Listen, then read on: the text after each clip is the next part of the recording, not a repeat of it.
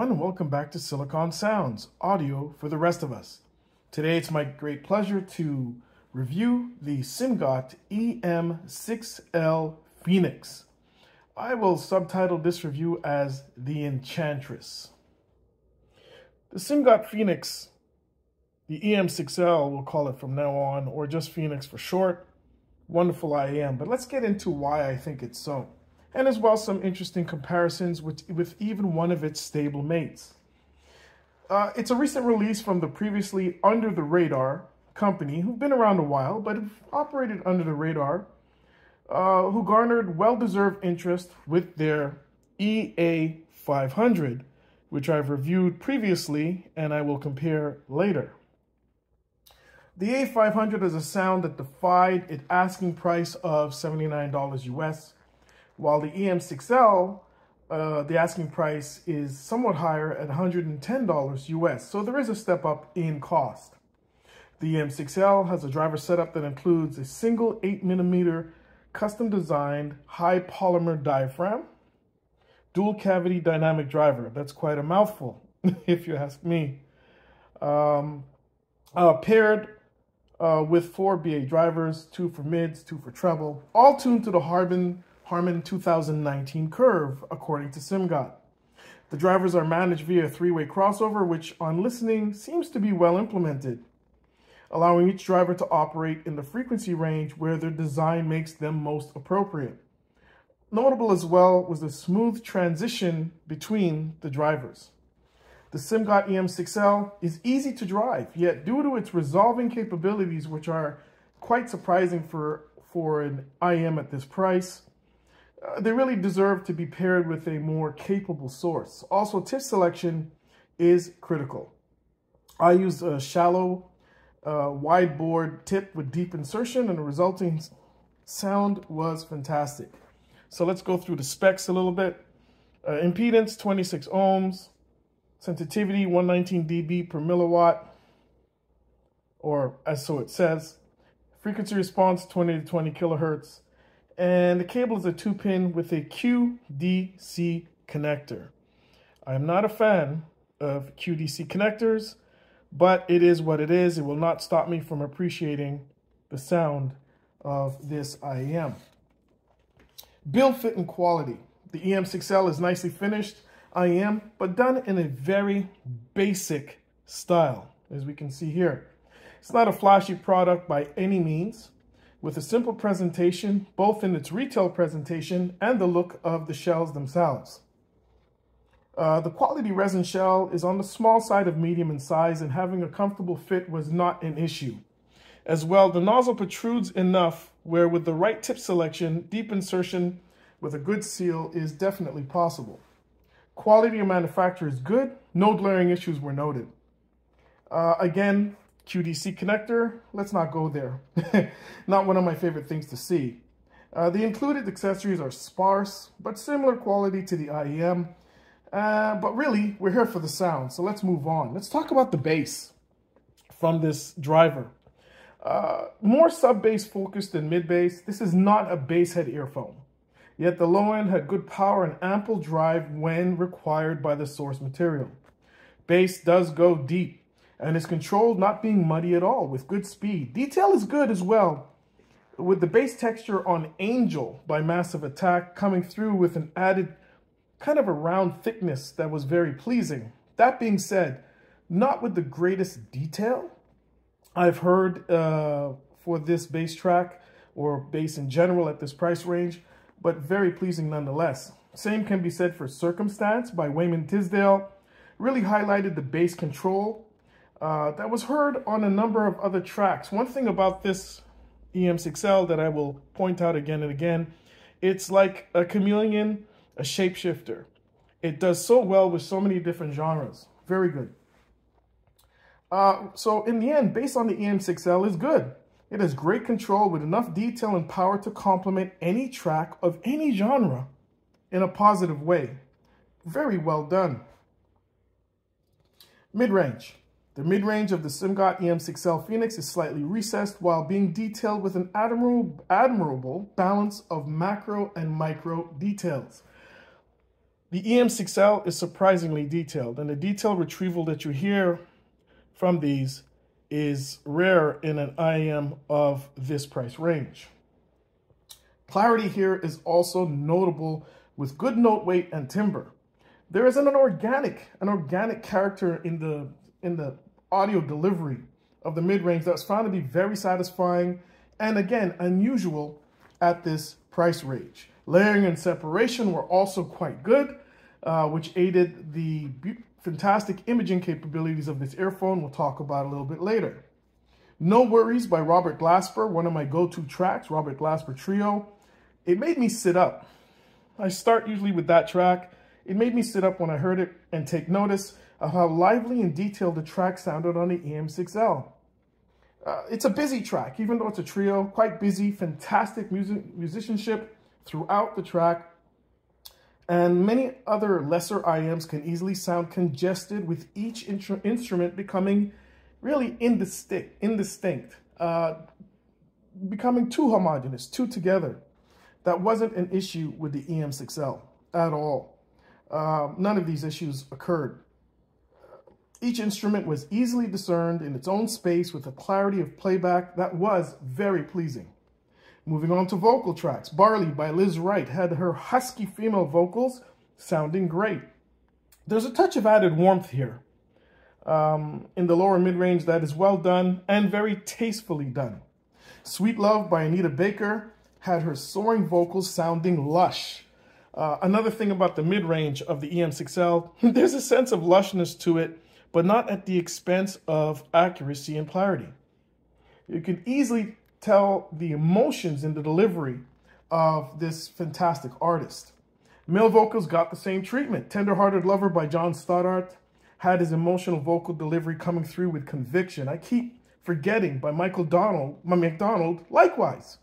Here I Come by the iconic reggae artist Dennis Brown sounded fantastic on the EM6L. Great vocal delivery, very balanced male vocal delivery. So with respect to the mid-range of the Simgot EM6L punches well above its asking price. It is an open and detailed presentation with splendid technicalities that has a lush element about it with good organics, timbre, and balanced delivery. No harshness or aggressivity noticed at all. Very well done.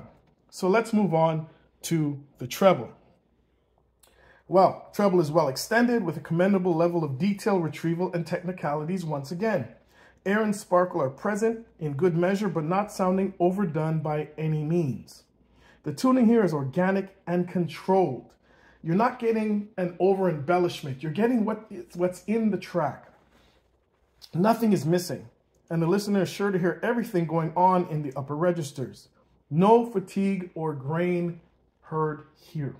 The airiness and clarity of the EM6L's treble is very pleasing. Once again, well done. Imaging and soundstage. Now, this is where things get interesting as well. I had the same effect when I used to listen to the Tin Hi-Fi T3 Plus. And now this, I have to say, might even be superior to that in terms of the imaging. The Simgot EM6L Phoenix offers soundstage that is impressively immersive. Width and depth are impressive. Depth, very hard to reproduce, it seems, in in-ear monitors, but it's here. Height is not as impressive, but it doesn't sound out of proportion. Still very good. Just enough to add to the immersive quality that the EM6L can produce. Stimula by Hugh Masekela, the live recording of it, one of my go-to tracks, transported the listener to the venue with a sense of immersion not usually heard in earphones, even at a much higher cost. Instrument placement was also spot on. With respect to imaging and soundstage, the EM6L gets top marks. Let's do some verses here. High Scener T2U. My unsung hero in the $100 price range and far above. Let's compare the two. Well, the T2U is a personal favorite of mine. I've reviewed it. Now they have the T4, which is another fantastic play on the T2U. It actually sounds like a much more mature T2U, if that's possible at all. So, The T2U is very simple, has a driver complement of just 2 balanced armature drivers. Bass goes deeper and is more slam on the EM6L while being faster and slightly more detailed on the T2U. The mid-range of the EM6L has more of a lush character with it, with detail retrieval of T2U being arguably slightly better. And we're nitpicking here because the EM6L has great detail retrieval as well. The EM6L also has a livelier presentation, particularly in the mid-range. As for note weight, the EM6L also gets the nod here, but when we come to layering and separation, a slight nod will go to the T2U, which is fantastic at that. Soundstage is where they differ quite a bit. The T2U has a more intimate soundstage, while the EM6L is more expansive, but neither sounds restrained nor congested. I will say that presently, these are the 2 top IEMs in my humble, opinionated music lover ears in the $100 range. Absolutely, these 2 are tops. And I will keep both of them if I had both of them. The Simgot EA500.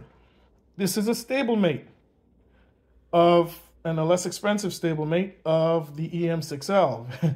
These shells are so easy to get fingerprints on. Standout IEM with easy bass mod. Just cover this port here. Everybody's talking about. I actually like them better with the bass mod. But how do they compare? Well, is the EM6L worth the price increase from the EA500? My answer to that is yes, it is. I'll answer that main question right away. In a nutshell, the EM6L is a more refined EA500 with all the positives while improving upon any negatives.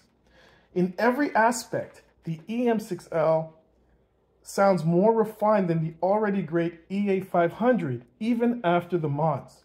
This isn't to say that the EA500 sounds bad. With the vent port mod, it sounds incredible for the price.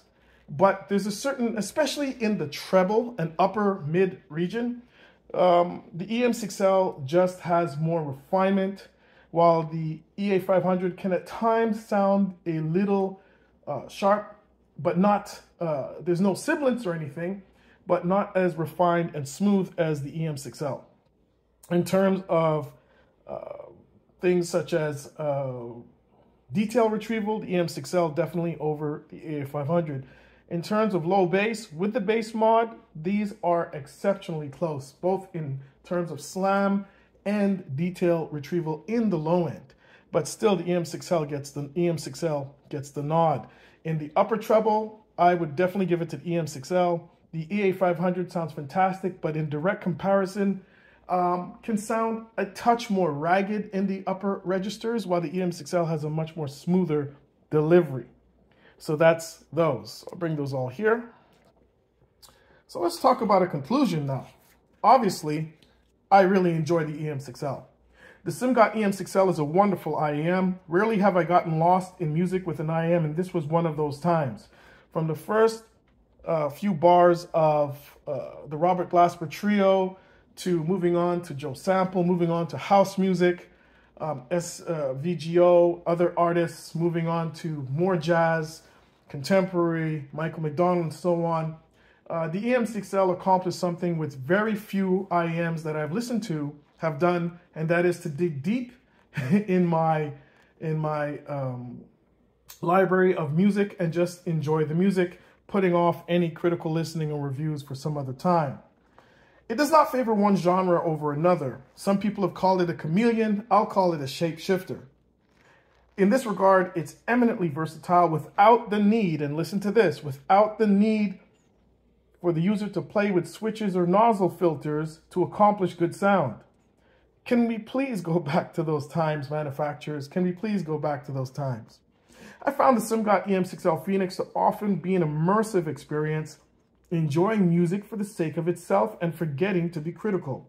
This, in my book, is high praise indeed. I'll move these away so the star of the show can have center stage. I would say that The Simgot EM6L is a must here for those who are interested in an IAM at that price range. Definitely. If you're shopping in this price range and even above the price range, I would give it a serious consideration. It has now joined with my high senior T2U, my beloved, as the benchmarks for me in the $100 price range and even significantly above.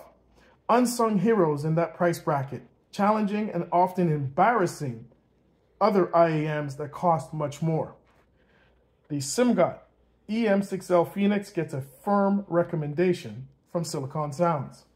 Thank you for watching the video. Please like and subscribe, and look forward to more videos, bringing more videos to you. Want to make a big shout out to the Canuck Audioholics group. We're a small group in Canada who love audio and just love each other's company, listening to each other's gear. Really appreciate that.